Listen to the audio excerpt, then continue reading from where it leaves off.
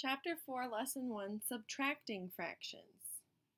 When we subtract fractions, we follow the same steps that we do to add the fractions, but instead of adding at the end, we simply subtract.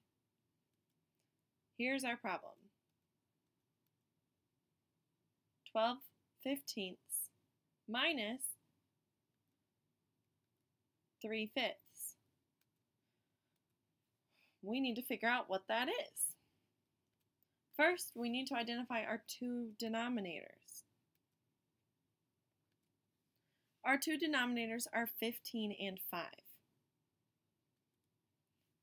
Next, we need to find the LCM of 15 and 5. Remember, LCM stands for least common multiple. List the multiples of 5. 5 times 1 is 5, 5 times 2 is 10, 5 times 3 is 15, 5 times 4 is 20. Now at this step, you might already be able to identify what the LCM of 5 and 15 are. Some of you have not been able to identify it yet, so we are going to go ahead and do the next step. List the multiples of 15.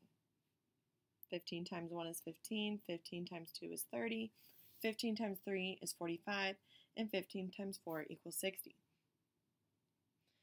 Now, this is where you need to identify the least common multiple that 5 and 15 share.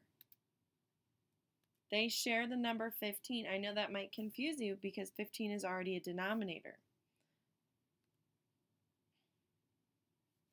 So you have to multiply your fractions so that they have denominators of 15.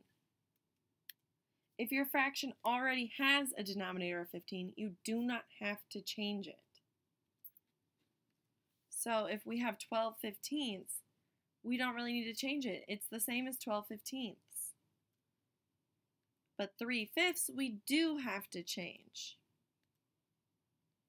So 3/5, we have to look at the denominator is going to be equal. It's going to have to be equal to 15. So if we look, 5 times some number is going to equal 15. Now if you look at your list of multiples and you can see 5 times 3 is 15. But whatever you do to the bottom, you must do to the top. 3 times 3 is 9. So 3/5 is equivalent to 9/15. Again, we're not trying to change the value of the fraction. We want them to be equal. We just need our denominators to be 15. So now we're going to rewrite our problem. 12/15 minus 9/15. Remember, when you add or subtract fractions, your denominator stays the same. So in this case, our denominator is going to stay 15. Now we just simply need to do 12 minus 9, which you probably already know is 3. But we're not done. Some of you are probably like, oh yes, I am done with my math. No, 3 and 15 can both be reduced.